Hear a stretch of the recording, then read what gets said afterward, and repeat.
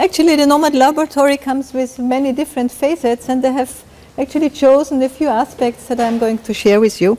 And in particular, I'd like to start with the big picture, which is that at some point, maybe not in a year or two, but at some point, we really would like to come up with maps that tell us where in the computational and compositional and configurational space we find materials that are suitable for a certain purpose. For instance, where can I find superconductors, where can I find transparent materials and things like that. And of course, prerequisite for this having a lot of data. The question will be, of course, how multidimensional these maps will be. It will certainly not be a two-dimensional map, but at a certain point I think it should be possible. Now we have a role model for this, and this role model is the periodic table of elements. It's actually a two-dimensional representation, and it was really genius. I think about it, Mendeleev came up with this at a time where quantum mechanics was not in place. So just looking at the properties of the atoms, he arranged it in a way such that it still gives us quite a bit of our full understanding of chemistry and physics of today. So this is a two-dimensional thing, and looking at materials, I think everything will be much more complicated, it will be highly dimensional, but at some point I think it should be possible. So let me give you one example. It's the simplest example we came up with a few years ago. It was the first paper that we published in this respect. It's about a very simple and well-known problem, the so-called Phillips-van Vechten problem. So given I have two atoms, A and B, what kind of crystal structure would they form? And would this be zinc blende or would it be rock salt? So in this case, it would be a two-dimensional map somehow telling us whether D1 or as a function of D1 or D2, where in this map I could find one or the other crystal structure. Now the solution of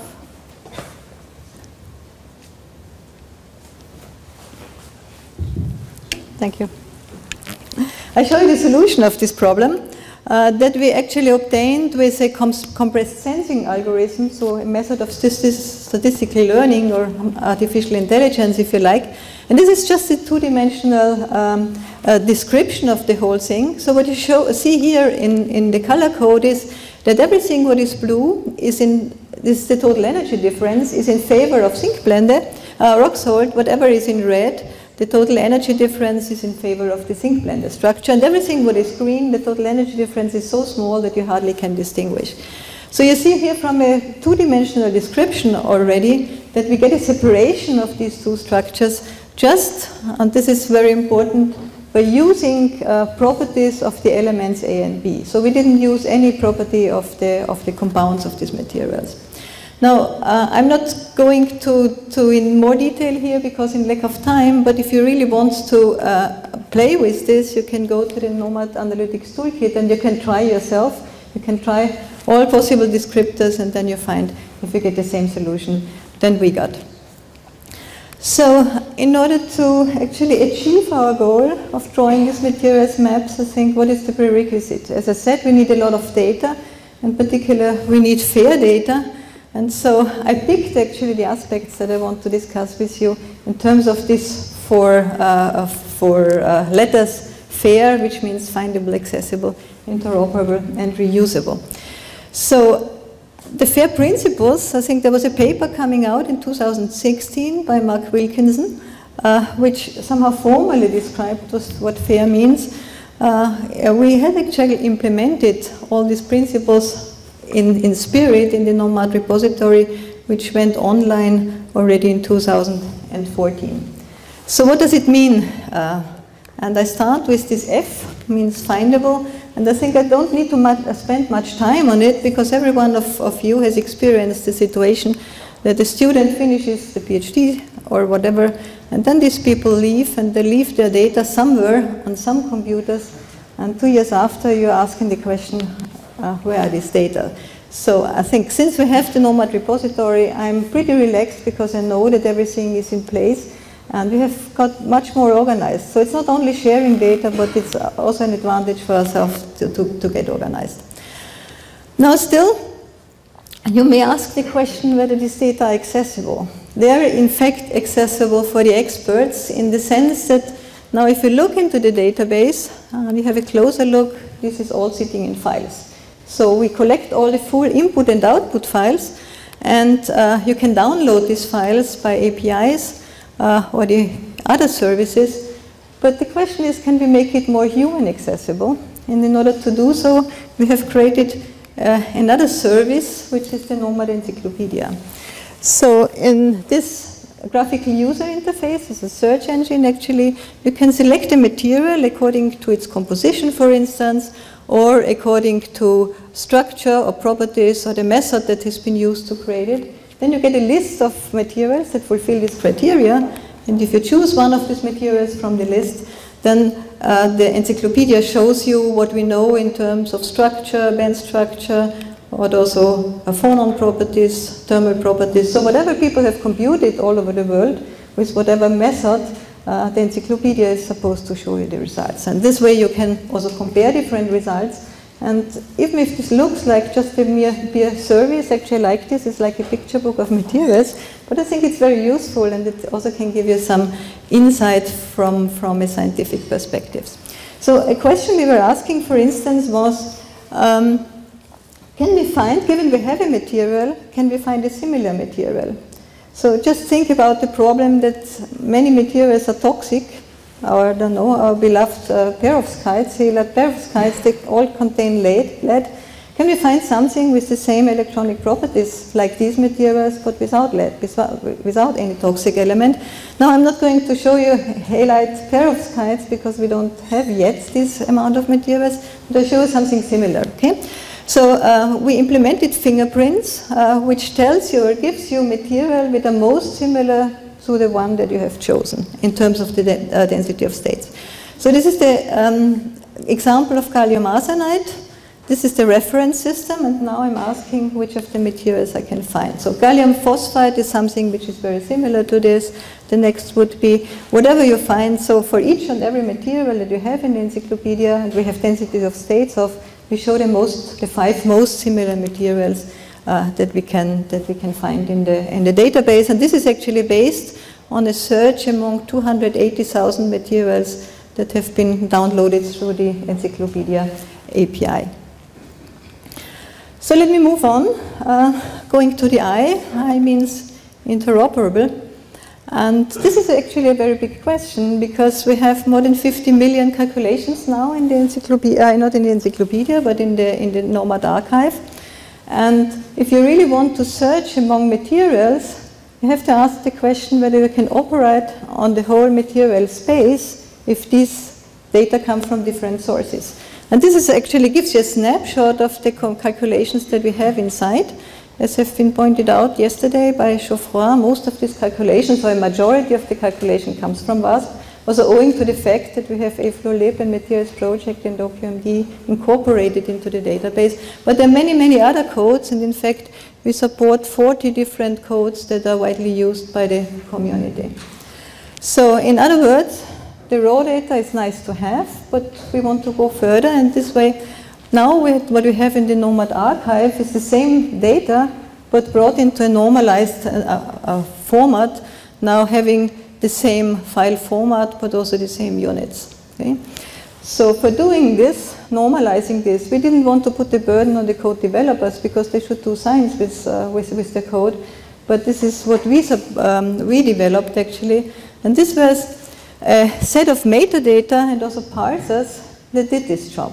So very important, the metadata here is not only the generic metadata, what in total energies or a lattice constant and things like that, but also all the metadata that are specific to the code. In other words, we wouldn't understand otherwise what the meaning of a WASP total energy is and that of a FHIM's total energy. And so otherwise you cannot normalize this. So now we have 40 parsers in place which actually do the job for us.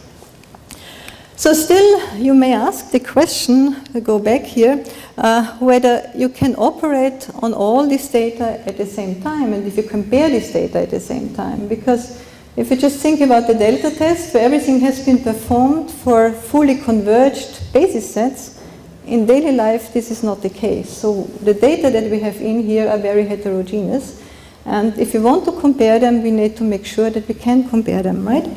So for this, we actually went ahead and we created many data on purpose. So we used 4 different codes. And we analyzed the error that comes with the basis set size. So I don't go into detail what these numbers or with these figures down here means, but whenever you go from the left to the right, it means that you increase your basis set size and you're getting better and better. And there you see how the total energies change as a function of basis set size. So, and all of them go down to basically the same precision once they're fully converged. So the question we were asking is, now this we did actually for the 71 elemental solids that are included in the delta test. The question was, can we learn from these errors how the errors behave in much more complex structures? So we went ahead and did something very simple, namely saying, okay, we know the errors from the elements from these 71 samples here, but then we can predict the error of any complex alloy by just summing up the errors that we have from the elements. And this is the answer. Now, what we got for binary materials, so these are 63 binary materials, but we also have ternary materials and selected others. And so let me zoom into one of them, exciting in order to tell what you see in a minute here. So this is the estimated error on the y-axis compared to the calculated error. And if everything was perfect, of course it should, I don't know what's happening here, but it should lie on a straight line, right? So you see it's somehow following the line. Of course it's not perfect because it's a very simple linear combination of these errors here, and somehow the bonding of these different materials is different. But what is nice to see here is, if you do a calculation, or do the calculation for the simple materials, then you get with, let's say, a lousy prediction, or with precision, or not a very high precision, then you also can estimate the errors in the same order of magnitude. But if you do the calculation with a higher precision, which is given by the red cloud here, then the error also of the predicted material goes tremendously down. So in other words, the calculation you can do for the very simple materials, you can converge to this, and then you have a prediction for the complex material, which has a very small error at the end. So finally, this is just the beginning of these investigations, but finally this gives us somehow a good handle on how we can handle this situation in the future, such that we can operate on the whole data space of the whole materials database. So at the end, let me just come to the R, which is the reusability. Of course, you know there's materials that you can use for different purposes. So if I run a calculation for titanium dioxide, then mostly because I'm interested in spectroscopy, I like to learn about the method that I'm using. But other people working on catalysis, on solar cells, or on sunscreens or whatever, so they can use exactly the same data and use them for a completely different purpose. So that's why we call it more repurposable than reusable. So reusable sounds like a bit like second-hand, right? So now, but think about that. In average, we publish in a paper a number or a table or a figure, something like this. We never publish the full information that we have obtained by running a DFT calculation or something beyond DFT. So we've always solved the full quantum mechanical problem, but we only publish a small fraction of this. And I think in that sense, sharing the data in order to make other people use it or allow other people to use it, I think is a good thing, because sharing enables somehow new insights by different aspects or by different approaches. So my time is nearly up. I have 1 more minute to talk about the next steps, where we are going.